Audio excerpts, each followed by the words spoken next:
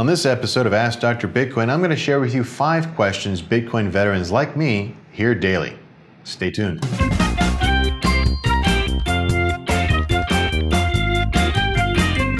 Well, hello there. I'm Mark Risen-Hopkins, a cryptocurrency and blockchain enthusiast who's been studying and learning about the space since 2011.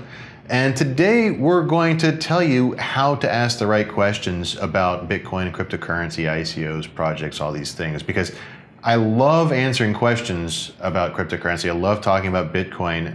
Unfortunately, since I've been this wild man out in the wilderness for the last 6 years, and no one's been really paying much attention to Bitcoin in the mainstream. And now I've got 6 years worth of questions being compressed down into like the last 2 or 3 weeks. That's part of what the Dr. Bitcoin episodes are all about, but it's also, I'm getting a lot of the same kind of rookie questions over and over again. So today, we're just gonna kind of go over some of these very basic questions. I'm gonna tell you what's wrong with these questions, and I'm gonna tell you what the right questions are you should be asking. Stay tuned. Probably the number one question that I get most frequently, at least these days, is, are we in a bubble? Is Bitcoin in a bubble? Is cryptocurrency gonna pop? My answer to that always starts out with, I have no crystal ball. I'm not a technical analysis market trader, day trader kind of guy. Even if I were, there's no surefire indicator on a chart that says, okay, bubble here, there be dragons. Similarly, I'm not a macroeconomist. I can't tell you when the housing bubble is going to pop, and I can't tell you when a cryptocurrency is going to pop, or if we're in one.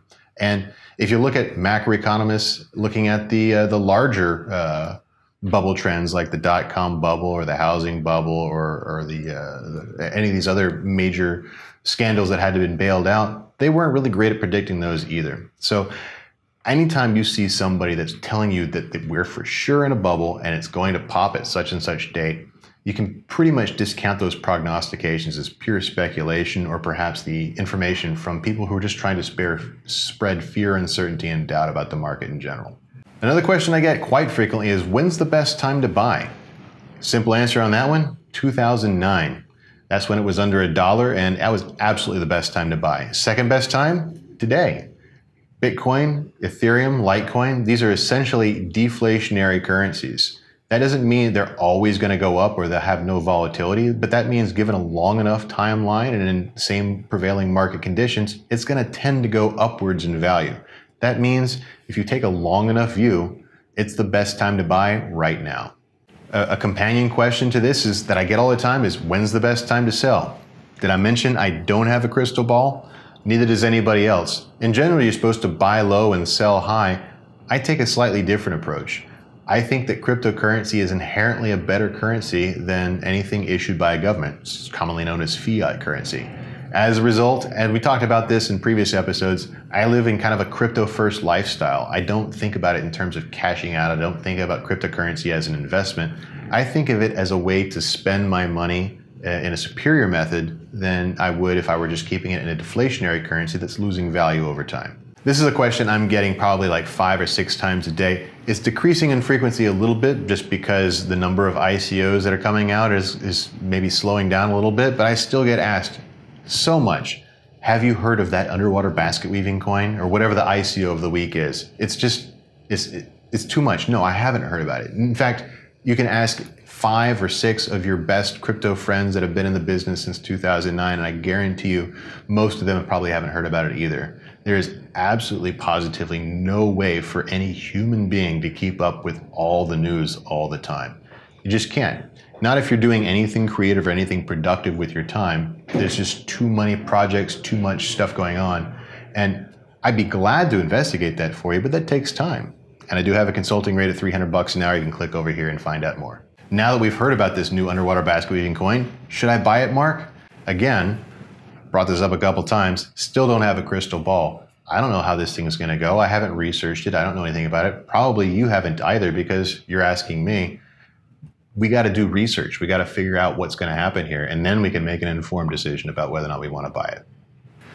So I'm going to go through these same questions we just talked about again, but I'm going to try to kind of read between the lines and try to interpret what it is you're really asking and probably the right way to ask these questions of yourselves and of your friends. So the first question, Is this a bubble? What you're really trying to say is, hey, $20,000 is a lot of money for a single Bitcoin. It got here really quick. You know, is this going to be a problem? What do we know about this? The fact of the matter is that even the Chicago Mercantile Exchange emeritus Leo Melamed just went on the record a couple of weeks ago saying that Bitcoin is perhaps the first truly new asset class in over 100 years. What does that mean? Bitcoin has elements of a currency, it has elements of a utility token, has elements of a security. The IRS and the SEC are at complete odds right now as to what they are defining it as legally, because it doesn't fit the bill of anything else in the history of money. So to say that we're hitting a bubble or that we're not hitting a bubble is complete speculation, because this doesn't look like anything from our past that we can say, oh, it's definitely like the housing crisis of 2008. Oh, it's definitely like the dot-com bubble.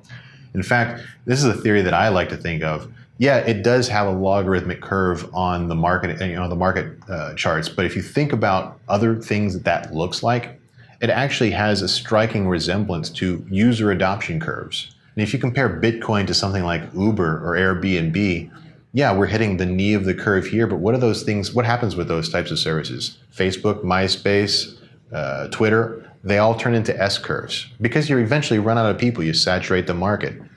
I personally think that's what's happening here with Bitcoin, because it correlates very much with user adoption. Look at the user numbers on Coinbase, look at the transaction velocity on the blockchain. The most reliable leading indicator of Bitcoin's price is the Google Trends Index. If you do a search for in Google Trends for Bitcoin, the popularity of the keyword, and you superimpose that over a chart of Bitcoin's price for the last 4 or 5 years for the same time frame, you're going to see that the Google trend actually leads by a couple of days, which indicates that it's user interest and adoption that's driving the price, not some sort of manufactured thing. This is real user adoption, and I think maybe that's the best way to look at it. When's the best time to buy? This is another frequently asked question, and what you're really asking here is, how do I put money into this volatile market and mitigate my risk? Because we know Bitcoin goes up, Bitcoin goes down, it can fluctuate thousands of dollars in a single day. Yes, there's a lot of money to be made here, but how do I mitigate my risk? One of the first and most popular Ask Dr. Bitcoins we did is one I did with my friend David Salmon from Primerica, who explained the concept of dollar cost averaging. You can click on it here if you want to learn more about it. It's a long video, but essentially it's a tried and true investment strategy for people that want to be principled about their money and maximize their earnings without having to think about and day trade on volatile assets. So that leads us to the next question. When's the best time to sell? I can't give you the answer to that. But what I can tell you, and I touched on it before, living crypto first. This is the way I think about my money. I don't think about cryptocurrency as an investment. I think of it as a native currency. And that doesn't necessarily mean I think Bitcoin is better than Litecoin or Dash is better than Ethereum. Everything, there's different horses for different courses. And I think that, you have to learn what these things are for and where to use them.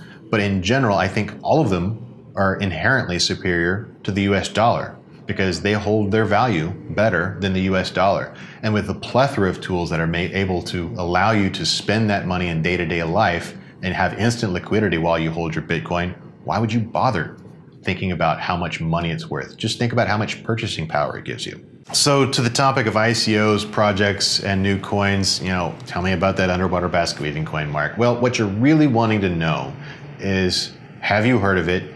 And you want to use my conception and my perception of that coin as a proxy for learning about it for yourself, which is fine, right? Find people that know more than you and you trust their opinion and run off of there. But what's almost just as easy, if you're spending that much time finding unheard of coins to see if they're good investment vehicles, is to spend the time to learn how to evaluate it for yourself, at least at a cursory level. I try to break down the value of a coin into 4 separate categories. Number 1, who's on the team? Do I recognize their names? Do they have a good profile on LinkedIn and other places where I can see what their history of work is and how well they're respected by their peers? What is their product market fit? Are they trying to solve world hunger? Are they trying to solve a small niche? And am I investing on this on an ideological level because I think this needs to be done in the world, or am I investing in this because it's a profit maker? These are all concepts and questions that real investors ask themselves about real projects, and you should be doing the same thing as well. Another area that I look at is, what is their competition? Are they the fifth entrant to the market in the ICO space trying to do this same thing, or are they the first ones? That matters. And not always is the first person the best person, right? Sometimes it's the second person or the third person that gets it right, but it's also more of an uphill battle since they may have less market share. They're competing against an entrenched player. Finally, look at the economics of the coin. This is something that's a little bit different than what traditional investors have to ask themselves, but not too much. Like whenever you talk about a venture capitalist or someone that's investing in an IPO, they look at see how much stock is available and how much demand there is on that stock. You're going to have to do the same thing. Not all ICOs and coins are created equally. Ripple, when they launched, had billions and billions of coins that are available for purchase. Bitcoin has 21 million. There is a vast difference between those two numbers and what the maximum potential value of those two coins could be, just purely on the numbers of coins that are available. So you got to look at all these factors and determine whether that's right for you, which is our last question. Should I buy it? Now that you understand how to evaluate it, don't ask me, ask yourself, because only you know your economic situation and how much money you're willing to risk on investments. I don't know any of these factors. I can only tell you what I think of the underlying technology and their potential for success. Well, there you have it, your blockchain and cryptocurrency prescription. As always, these are just my thoughts, and I encourage you to seek out a second opinion. Subscribe for more videos on blockchain and cryptocurrency, and if you enjoyed today's video, share it with a friend so they can see. Thanks for watching, and don't forget to see the receptionist on your way out.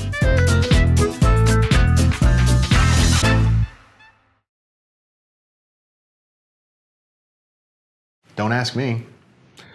So another question I get is, what's the best? Yeah, don't ask me. Fuck off. End of story.